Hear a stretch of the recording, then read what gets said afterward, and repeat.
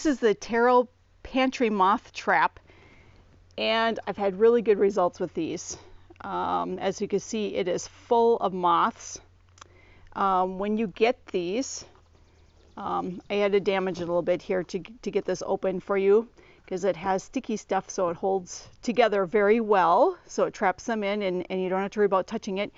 But there's usually a film that lies across this that you need to peel off, and then this little red square is the bait that attracts the moths to it.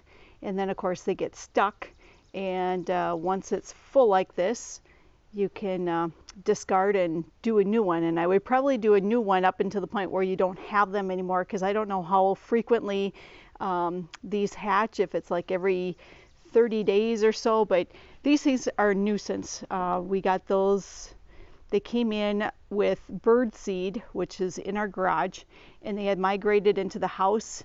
We have a closet in our entryway, and they would make little cobwebs and cocoons on our clothing.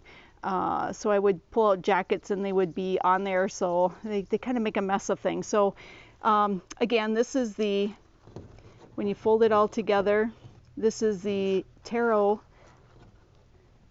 Pantry Moth Trap, and I picked up a Raid version here.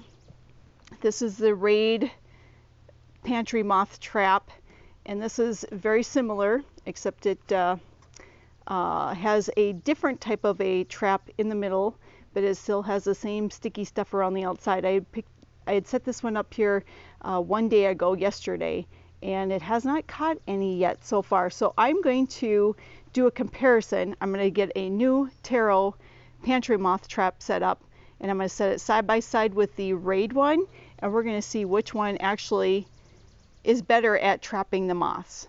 So just to follow up on our comparison between the Terro and the Raid Pantry Moth Traps, as you can see here, the Terro one actually has a few more moths in it than the Raid one does.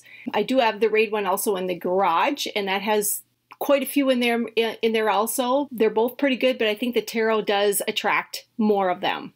We will put a link in the description below for you to check them out. For more tips and how-to videos, go to weekendhandyman.com.